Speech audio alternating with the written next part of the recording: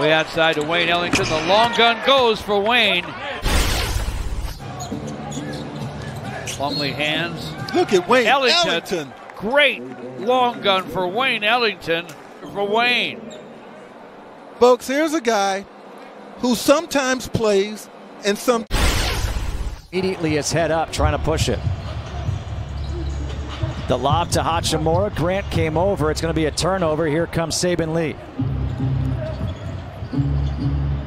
Ellington for three again. This time it's good. On the timeline to get it back. He was touched by Paul George, not over and back.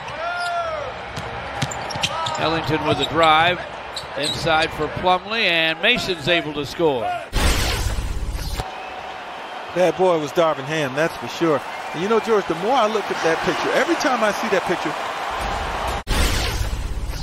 picture. A disastrous season, if you ask me, for the Pistons. And this is the reason why Blake Griffin and Derrick Rose, they had to get out of here.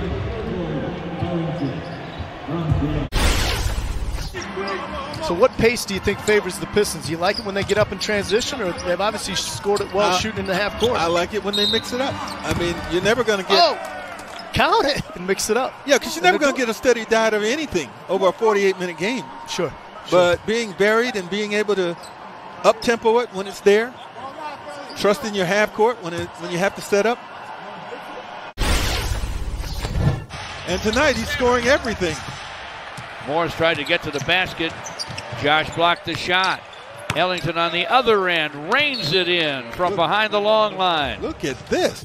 To take a timeout. Pistons are 4 for 4 from triple land.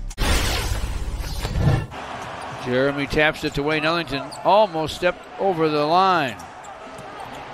He'll go to the sideline and send it and score it. Did he know that there was very little time? Look how high he gets up on this shot, too. You know, a lot of guys are good from the three-point line as spot-up shooters, standstill shooters. Blake Griffin pitches it inside to Jeremy Grant, two-timed.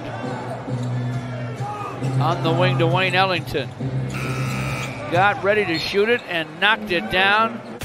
Wayne Ellington makes it the Pistons 109, Miami 89.